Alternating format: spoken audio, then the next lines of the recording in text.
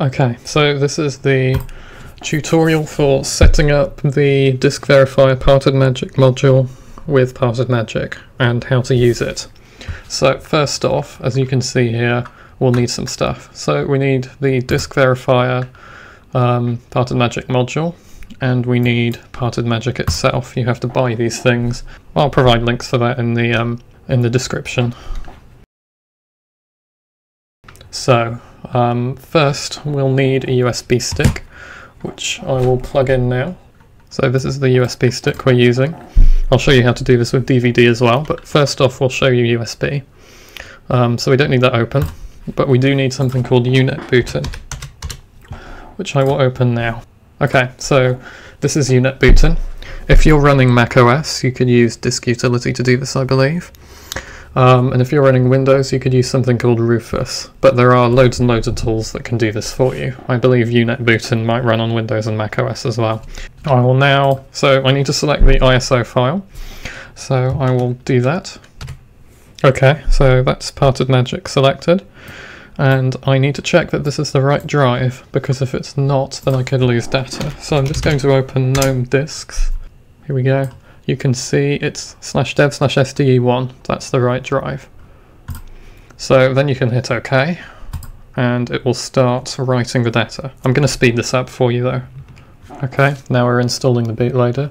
This doesn't take very long if I remember right. It might pop up and ask me, here we go, whether I should overwrite files, and I recall you should just press yes to all. Okay, so we're done. Mostly.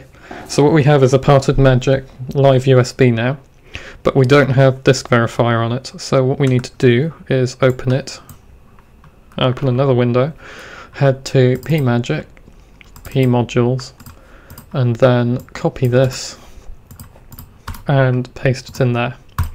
And that is it. So this is now ready to use. So you can eject it and remove it, and you can boot your computer off it now, and Disk Verifier should be ready to use.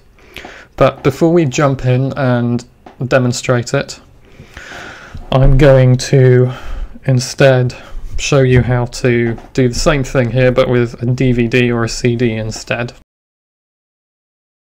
Okay, so now we are going to remaster the ISO so that we can have a CD or a DVD with the Disk Verifier module on.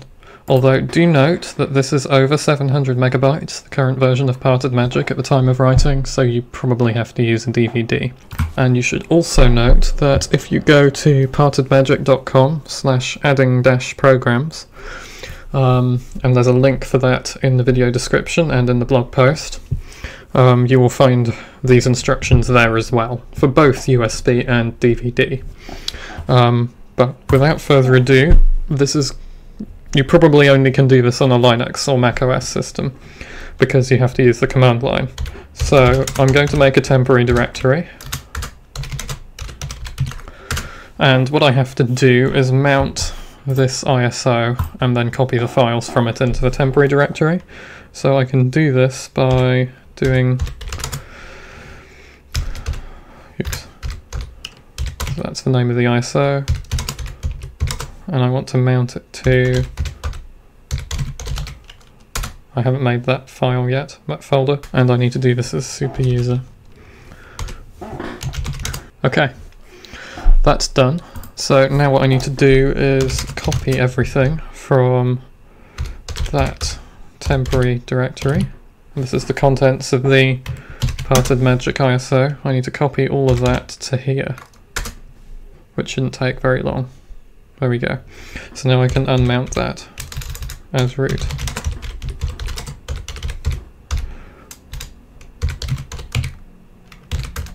Okay, that's done. And if we go in here, then we should have a bunch of files. So now what we need to do is kind of the same as what we did before. So you need to copy this Parted Magic module and stick it in pmagic, pmodules, but I can't because I don't have permission. So we'll fix that quickly. Here we go. So I'm just going to change me to be the owner of everything here, and now I should be able to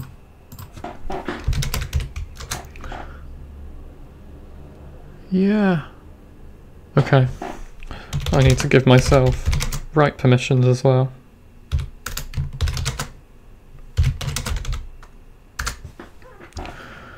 Okay. Now we should be good, I think. Yep. Okay. So the module's in there now. But now we have the problem of making this back into an image that we can burn to a CD or a DVD.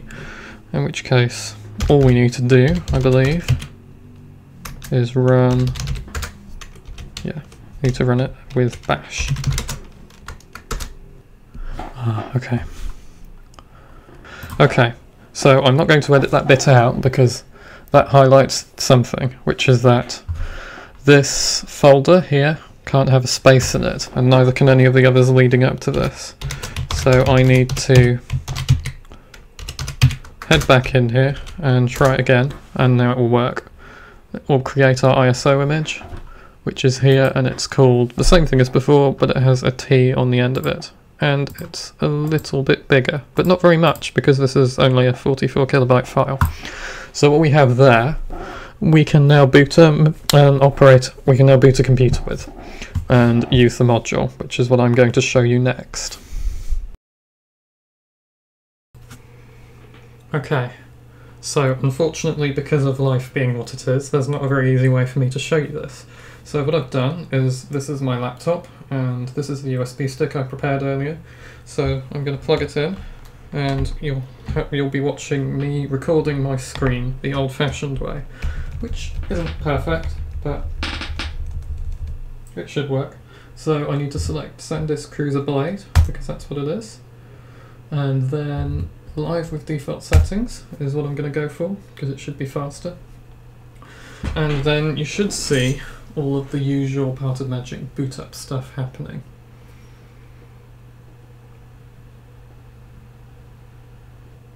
There you go.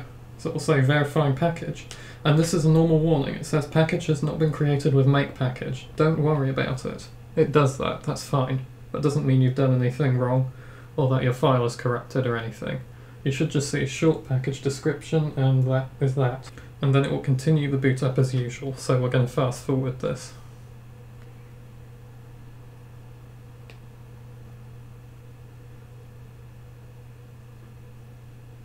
Okay, so we're about done with the boot up process now, so I'll get my drive out that we are going to wipe. So this is my scratch disk in a USB enclosure, which is basically an old SSD.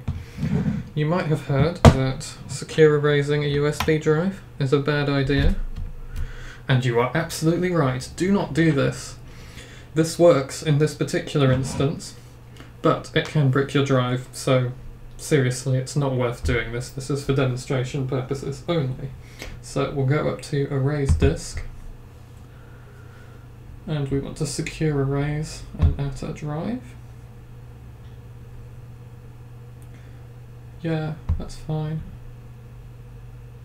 Okay, so it will let us pick which drive to wipe. Because this is a USB drive, I'm going to have to tell it to show all devices, and it's going to moan about USB drives. But I know it works with this, so that's fine. Okay, so we have that, which is the internal drive, that's the USB stick, and that's the drive we want to wipe. So, want to pick that one, the secure erase. The enhanced one should be fine as well, but I don't have that option here. So then, because Disk Verifier is installed, you have this option here. Auto start, auto close, and how much you want to verify. We're just going to do 10% because we don't want to be here forever. And we'll stick the beep option on as well. So we should wipe this SSD, which isn't going to take very long because it doesn't, and then verify it. So we'll hit continue now. It should say it will take 2 minutes. Here we go. I allow it to erase the drives, and hit start erase. And it is now erasing.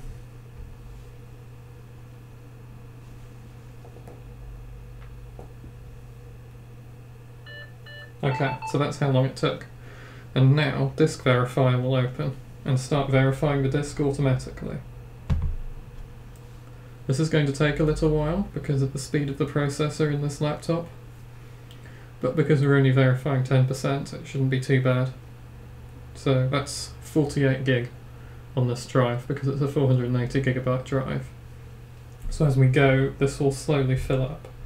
And if you want, you can hit about and see when it was released and stuff like that, the copyright information.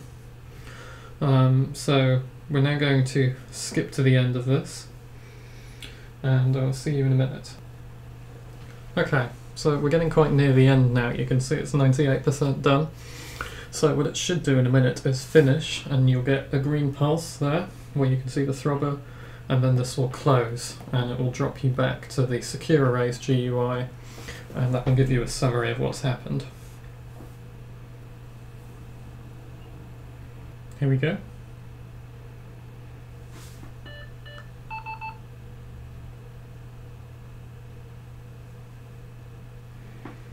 And here we go. You can have log saving options. Then if you want to save, you can save. I don't care, so I'll just hit OK. And that's that. We're done. If anything else happens other than a green throb there and success, then what that means is your secure arrays failed for some reason, or there's possibly a bug in my disk verifier GUI. Either way, please let me know. I'll give you a link to where you can let me know in the video description and on the blog if you encounter any issues. That's it for now though. If you use this program, good luck using it, and I hope that your verification, your secure arrays all works fine, and see you in the next video.